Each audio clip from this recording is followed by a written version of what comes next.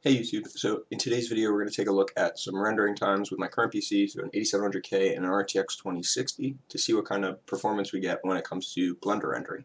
So I put this together, just a quick donut, so I followed Blender Guru's tutorial on YouTube, which I will link in the description below. But it wasn't too bad, it was pretty easy. So we created a torus, added some icing by actually duplicating the top layer of the donut and extruding it up a little bit, and then adding some sprinkles using particles. And then we added the material, texture, color, all that, and added a ground plane. And then we also have our lighting and our camera. So when we go to our camera view, this is sort of what we're actually going to be extruding. Then we look at our rendered view. This is sort of the shadows, how the light bounces off of the object. But just to explain a little bit, so over here in our panel, we have our rendering panel. So we moved from Eevee to cycles for our render engine, just because it does give you a much crisper, better image. And we also turned on denoising. So if we go into layers, we actually turned on denoising to actually denoise the render after it's completed. So if you look at our rendering, we have the option for GPU compute and CPU. So right now it's on GPU compute, and in the viewport itself, so when you turn on render mode, we're rendering it at 32 times. So it's 32 render squares, or whatever you want to call it, that are rendering out this image. And then when we go to a full render, when we actually render the image, we're then using 128. So GPUs are much better when it comes to rendering 3D images, rendering images themselves. Plus we have the ray tracing with the RTX card in order to actually sort of get more impact of that light bouncing around the object. And if we go to our preferences, we can go into System, and we have CUDA, OptX, none. So CUDA, we're using our GeForce RTX 2060, and then we can also use the CPU. So we're looking at rendering with our GPU. If you were to look at something similar to Blender like Cinebench, you have your one processing core for your GPU, whereas with our i7-8700K, we'll have 12 rendering objects, as the i7-8700K has 12 threads.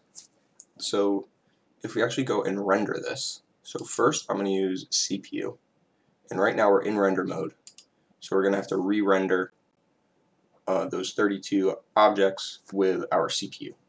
So you can see it in the top left corner of the screen, path trace example 19 out of 32, so that's what it's completed, and it's just rendering the scene as it sits right now. If we then go to our camera view, it'll render again at this view. So every time you move your object within your viewport, it will have to re-render if you are in render mode. And you might be able to hear the pump start to kick on. So you have an NZXT Kraken X62 cooler in there, and as it's rendering, that CPU is getting up to 100% usage constantly, so it's got to keep it cool. So right now we'll run our quick render, see what the timing is with the 8700K, also overlay NZXT Cam just to show our CPU and GPU usage during this. So I'll go ahead, start the render, and here is Cam just so you can see it. So we're sitting at 100% load constantly. I've also overclocked the 8700K just using ASUS multi-core enhancement to 4.7 on all cores. So as you can see, we're using 100% of the CPU, 94% from Blender itself.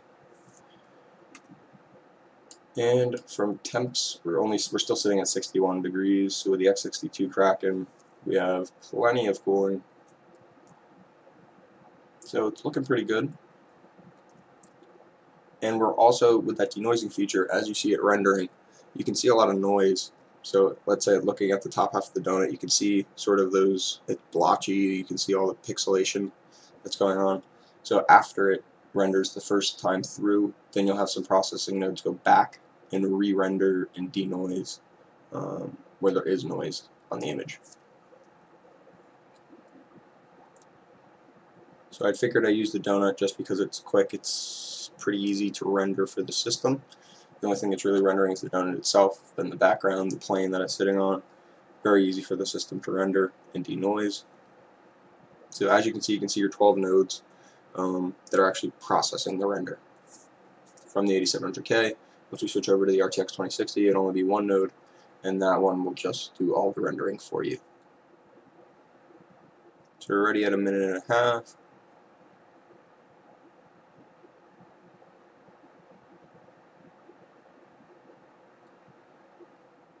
So if you were to use something like a newer AMD processor with, like a 3900 with 12 cores, 24 threads, or 3950 with 16 cores, you're going to see definitely an increase in performance here. But we are sitting at 6 cores, 12 threads at 4.7, so it should be decently quick with our 8700K. But yeah, like a 9900K, all those CPUs are going to give you much better performance. But then if you switch over from a CPU to a GPU when you're doing your rendering, you're just going to see an increase there as well. So with an 8700K, it's sort of, I would say, lower end of the upper tier of newer CPUs. So with your 8700K, your 9900K, 9700K, and then on the AMD side, like I just mentioned, 3900X, 3950X, you're sitting at the lower end of those with 6 cores and 12 threads, so it's not going to be as fast as some of the newer CPUs that are out there. But if you do have a newer graphics card, then you can definitely take advantage of that. And even an older graphics card. So a 2060 isn't, it's the most recent version outside of the super version, but it is still the lower end of NVIDIA cards. So yes, we're getting the higher CUDA count than previous generation when it comes to the 1060 or the 1070, but we should see much better times when it comes to actually rendering. So now we're just going to close out of this, and we're going to switch over to GPU compute. So now to re-render using the GPU, what's in our viewport, our 32 nodes, and then we'll actually render it and see what kind of times we get. I would expect it to be about a minute and a half, so it's like 50% quicker, 30% quicker. So if we looked at the last one, it was 2 minutes. If we go to a minute and a half,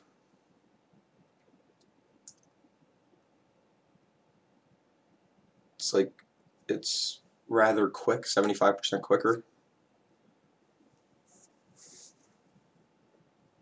So now that we're rendered in the viewport, we can actually render the actual image. Now we go to render, I'll bring up cam. So again, we're still not even using the full RTX 2060 while rendering. We're only using 39% of it, using that CUDA acceleration. You can see our temps are getting up to 53, 54. We're just sitting in an open chassis with the base cooling from the RTX Founders Edition card of the 2060. Clock speed's at 1890, so this isn't even overclocked or anything like that. This is just base RTX 2060 Founders Edition. But as you can see, you only have one processing node instead of 12, and it's also doing the same thing. It's rendering its first pass, going back rather quickly, and then denoising the previous passes. Move this so you guys can see the time. So the last one was 2 minutes and 3 seconds. Now we're sitting at 55, halfway rendered with the donut.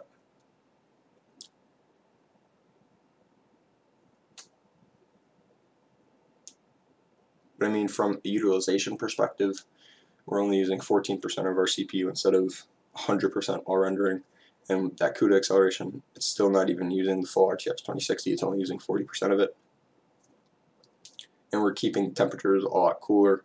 So if we can sort of push much more of the load onto the RTX card rather than keeping it on the CPU, we should be able to see, higher performance and then longevity out of the system.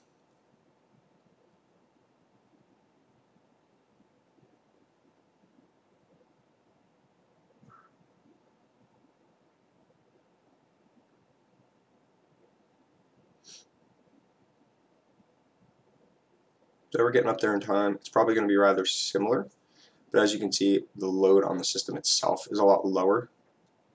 So we saved a little bit of time, went from 2 minutes and 3 seconds to 1 minute 57. So it wasn't as large of a decrease as I thought it was going to be, but we are seeing improvements in timing. And if you scale that up to, you know, much larger renders, then you're going to see that larger performance increase. Even though it might be the similar percentage, maybe it's 4 or 5% faster, you're still going to then see, you know, minutes or 30 seconds when it comes to larger renders that are normally going to take you like 20 minutes to render. So this was just a quick example of, you know, GPU computing versus CPU computing when it does come to rendering, specifically with Blender. And I thought this would be a fun example just using the donut. So yeah, if you guys like more of these videos where we're actually going more into details of, you know, CPU and GPU performance when it comes to different applications, different softwares, then, you know, comment below, like the video. And if you want to see some different things with Blender, some different animations, stuff like that, also comment below. And if you haven't already subscribed, hit the subscribe button, and I'll see you guys in the next video.